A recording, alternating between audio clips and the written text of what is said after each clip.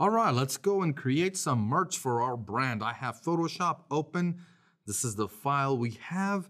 We have the hat and then 2 shirts. We're gonna start off with the hat. So I'm gonna go to Illustrator, as this is where I have my design, where you have your design as well. I'm just gonna copy it and paste it here as a smart object.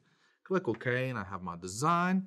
I'm gonna decrease the size. By the way, one thing about Photoshop is when you grab it from the corner, you don't have to press Shift here, which is the opposite of Illustrator. So just so you know that if you select Shift or you click on Shift on your keyboard, you're able to do this, which is kind of not what we're used to, right? We're used to clicking on Shift and then it works to scale, but not in Photoshop. In Photoshop, you do not need to type Shift on your keyboard. Let's zoom in. Okay, the hat is not that difficult to do because it's on white. And the only issue is that he's on a little bit of an angle.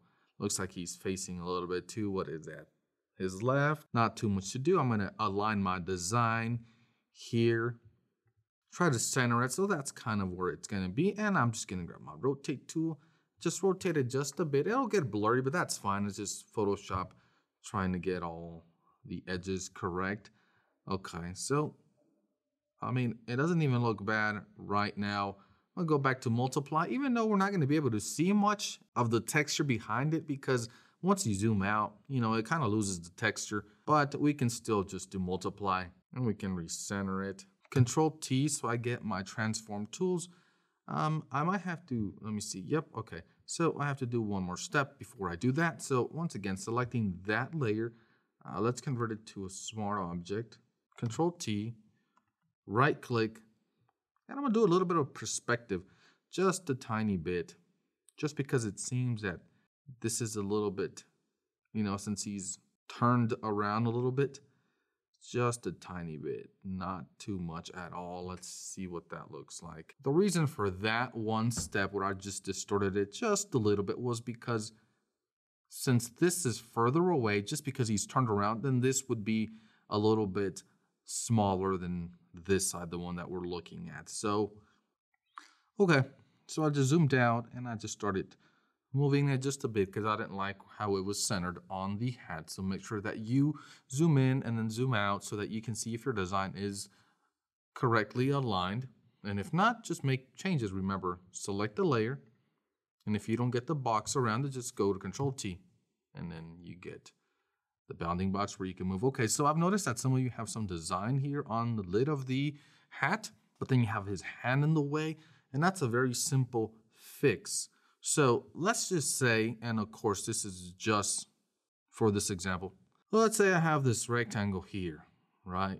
And for you, it's gonna be a design that actually looks like a design on the hat.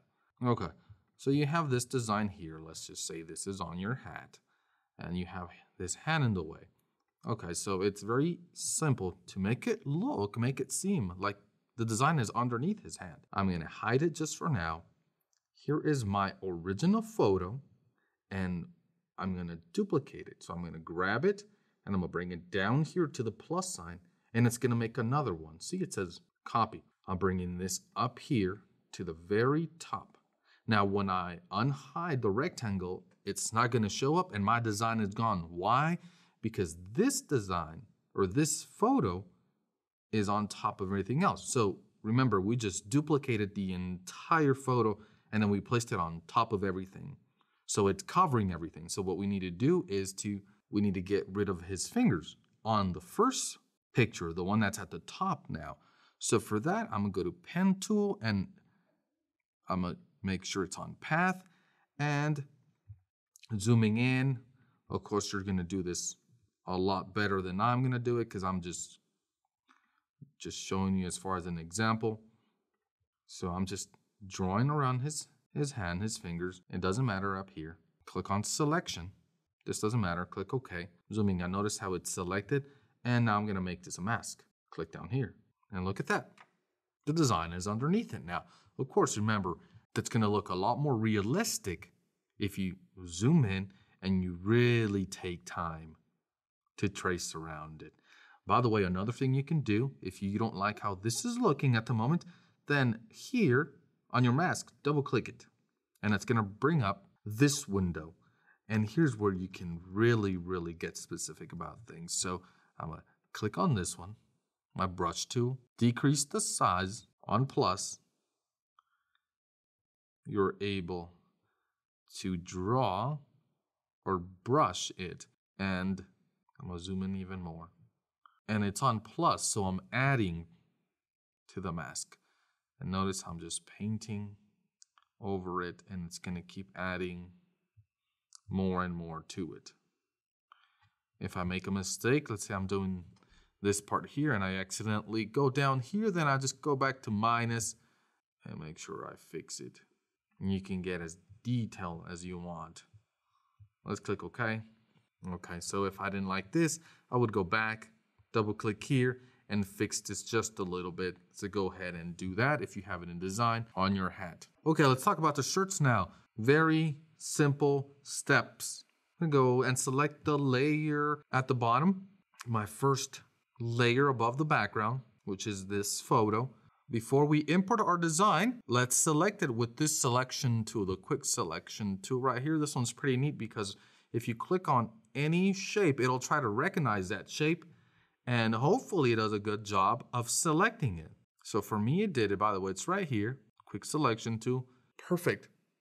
On your keyboard, Control J, and it made a new layer. And this is what I'm going to hide all of these just so you can see what this new layer is. Look at that. It's just the shirt. So hiding everything must be hidden on this one. Go and save it.